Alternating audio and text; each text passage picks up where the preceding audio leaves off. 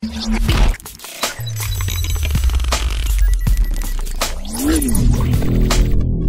everyone, if you're ready to apply for a passport or passport renewal, you should watch this video because I had a pretty intense experience when applying for a passport. So watch this video. First things first, I would recommend everyone to do proper research at home before you go into a passport office or a service scanner. This saves a tons of time for you guys. Okay, let's get started. Google apply for passport Canada. I found the second link is a direct link. In this page you got a couple of options for you here. So based on when do you need a passport, so that's a big question that you need. If you need a passport within 2 business days or less, or do you need passport 3 to 45 business days or less, or you need 45 business days or more. So based on your requirement, this is very important for you. If you're traveling within 2 business days, which means a family emergency or anything, you should focus on following these options here. The first thing is you can click the passport office link right there, and you can quickly select the closest passport office. I live in Scarborough, so the closest one is for me at town center. That's 3 kilometers from there. And then the second one is going to be the walk-in only, no appointments, because since it's an emergency service, you get only walk-ins. The third one is the interesting thing that I saw here is a check walk-in wait times. So what you can go there, click Scarborough, find locations, and you see the check walk-in wait times. You can actually see the wait times, the estimated wait times there. Today is Saturday, so it says office is closed, but it'll be updated 3 times every business day at 9:30 a.m., 12 p.m. and 2 p.m. local time, which means you can actually see how much is the wait time, an estimated time. So it's an interesting feature they added into it. And then extra fees is apply for that. You must provide proof that you need the passport, which means you have to submit an airline, bus or train ticket. If traveling by car, a written statement explaining why you need to travel, a travel itinerary showing proof of payment, a proof of illness or death in the family requiring you to travel, a written statement from you or the third party explaining why you need the passport, for example, for legal, banking or residency requirements. They also give some kind of warning here. If we can't deliver the passport in time to you or your child, we aren't liable for any losses. They also say they recommend that you don't finalize any travel plans until you get the passport. All these documents has to be printed. You have to give them a copy. Please do not take a digital copy. So print it. And if you click adult passport here, it will show you apply for adult passport in Canada, 2 business days or less. Go to a passport office with the urgent pickup service, additional fees, proof you need the passport. They also say do the don'ts. Don't book an appointment. Don't go to a regular service Canada center, which will not be helpful for you. Before you go to the passport office, you make sure you complete the form below. There's a form at the bottom of this page. Get your supporting documents and 2 passport copies. You also make sure that you have to find a guarantor and 2 references. Very important. A guarantor can be someone who's a Canadian citizen, and they should know you at least, I think, 2 years. So we'll talk about this in the video. Get the forms. This way you get the forms. You have to follow these instructions here, and you can get the forms right there. Same thing if you're applying for your child's passport. All you have to do is extra step, like who can apply for a child's passport. Like follow all these things. At the bottom you'll get the forms. So this is one way you get the 2 business days or less. And if you are going within 3 to 4 business days and you're traveling, same thing, go to a passport office. You can book an appointment actually within 3 to 5 business days travel time. You can book an appointment, same check-in wait times. Also, you should provide the proof that you need a passport. Here they give you a processing may take up to 2 weeks plus mail time, which means your minimum days that you get your passport is up to 2 weeks, and it can be more too. And same thing, you click the adult passport, child passport here, and here it's something different. 46 business days or more, you don't go to a passport office, but you go to a Service Canada center. So you click the link right there, Again, search the location, and it will show you multiple service kind of locations. What they usually do is they collect all the documents in these centers, and they will forward to the passport office, because you got a lot of time to receive your passport. To make sure that you go to the service kind of center instead of a passport office. And then you can book an appointment as well. And if you book an appointment, it's easier. For example, people who work, you go to a service kind of center, you book an appointment. For example, you click there, it will ask you the services in English and what kind of services that you need. So earliest travel date, you don't have a travel date that is valid, because you don't have to travel within the next 46 days. And if you're traveling to business or less, you don't do it here. So even though it shows here, you don't do anything here. And if you travel between 3 and 5 business days, again, you won't receive within 9 weeks, so you don't do it here. I would recommend put travel in 46 business days or more, because this is like will take you back to the same 2 other tabs that we saw before. Okay, and once you click this one, it'll follow the steps. You can book an appointment right there. You can also apply by mail.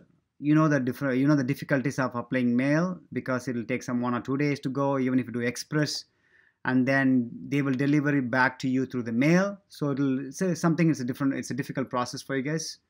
So I would appreciate, or I would recommend you to go in person. Processing may take up to 9 weeks plus the mail time if you're doing by mail. So they clearly given you up to the 9 weeks. There are a lot of complaints that a lot of people didn't receive their passport even after 9 weeks. So a lot of delays happening at this moment. So this is the first step when you need to apply for a passport. Cool.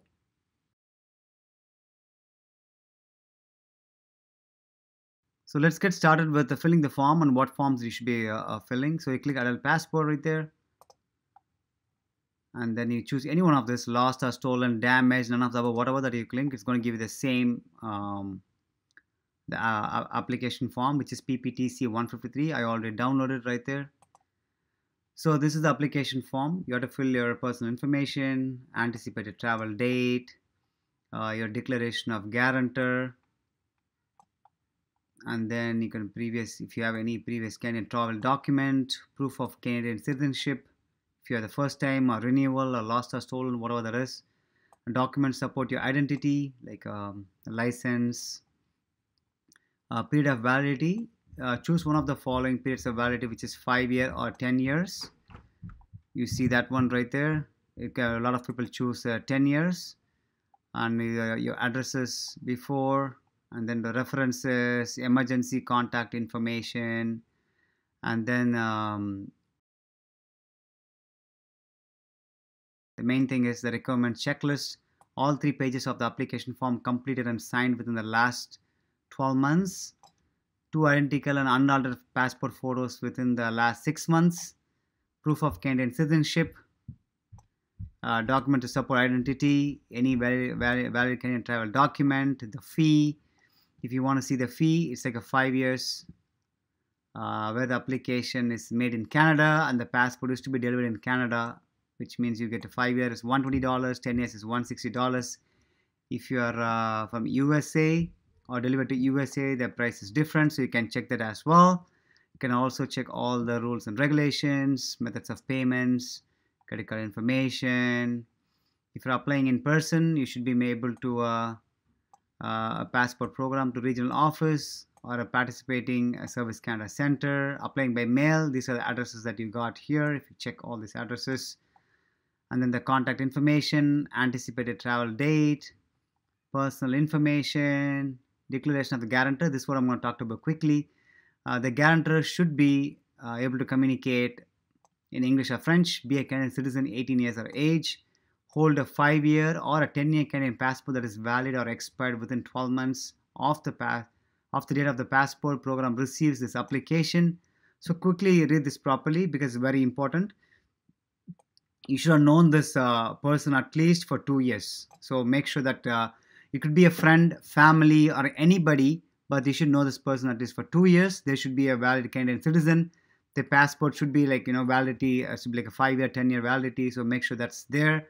So quickly go through this one. This is very, very important for you guys. Pretty much that's everything. Proof of Canadian citizenship, which means you get if you're applying for the first time or a new passport, they will give you a certification. So use that one, like a certificate of Canadian citizenship, these ones. And the passport photo, which is very important, you can take two photos. The one should be the photography studio will give you something like this at the back. So the guarantor should be signed. The mistake which I did is, like, I forgot to get the signature of the guarantor at the back of the photo. So make sure you don't do that mistake. I did the mistake, so I have to come back again. You don't want to do that. Trust me, you don't want to do that. So make sure you get the guarantor signature in the application form and also in the photo, which is very, very important. That's why I'm telling you again, don't forget to get the signature of the guarantor at the back of your picture. I went into the passport office 7:30 a.m. in the morning, and I was so shocked to see that even 100 people are waiting even in the early morning. So I waited in the line for half hour to 1 hour, and the security mentioned that if you don't have the travel itinerary, we cannot be here. So if you don't have the travel itinerary, please do not go and wait in this line. It is waste of time. So I asked a few questions and I left for the day. But I sneaked in my camera to show you guys how many people are waiting in the line. It was actually crazy. Half of the people didn't even make it to the door of this place because it was so busy. Day 2, I went at 6 a.m. at the passport office hoping I'll be the first person at the door. I was so wrong because people are waiting there from 3 a.m., 4 a.m. 10 people were waiting inside the line, so I was 15th or 20th person in the line. And after waiting for 4 hours, I finally got into the building.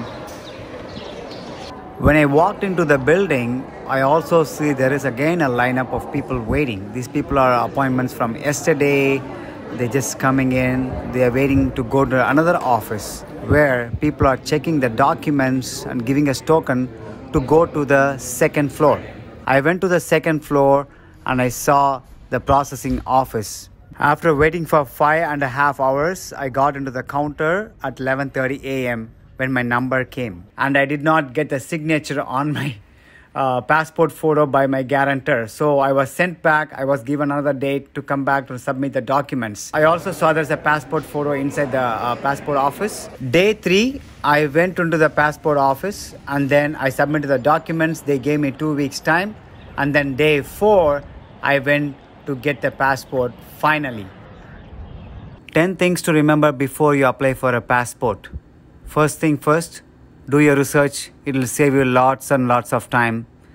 Second thing, fill your application without errors, because if you fill with error, you have to go back again. You have to go through this process all over again. Check the checklist. Double check if you got all the documents, passport photos, got signature from the guarantor and everything, which is very, very important. Visit one day earlier to the nearest passport office and ask any questions you have, just like what time people start lining up, what time can I get into the building, how long will it take, because it depends on the passport office as well. So it's better if you visit one day earlier to ask some questions. Pack food and water. You will definitely need it because I was waiting there for almost like 6 hours in the passport office, and luckily I got some water and food. So please pack your food and water. It's important. Might as well take a day off at work. You may think that I can finish the work in the morning and go back in the afternoon. It's really tough. So please make sure you take off at work. You might have to go another day for a pickup because you won't get the passport right away. They will give you another date. Even if it's an emergency or if it's like a couple of weeks, you have to go back again. But the thing is, you don't have to wait in the line, so you don't have to worry about those. Wait times are longer than the usual, may not get on time. So this means you may not get your passport on the specific time they mentioned. It could be delayed, so don't get frustrated. It might happen. Better not plan your travel until you have your passport because, as I said, the wait times are actually longer than usual. You might not get the passport on time. Have lots and lots of patience because you might thought that you filled everything, you got all the documents properly, you filled everything, every line correctly, but you never know. So have lots and lots of patience and good luck. If you like this video and if anyone is applying for a passport, they need this information because they don't want to waste their time. They don't want to get frustrated. Please share this video if any of your friends or family is applying for a passport or renewing their passport.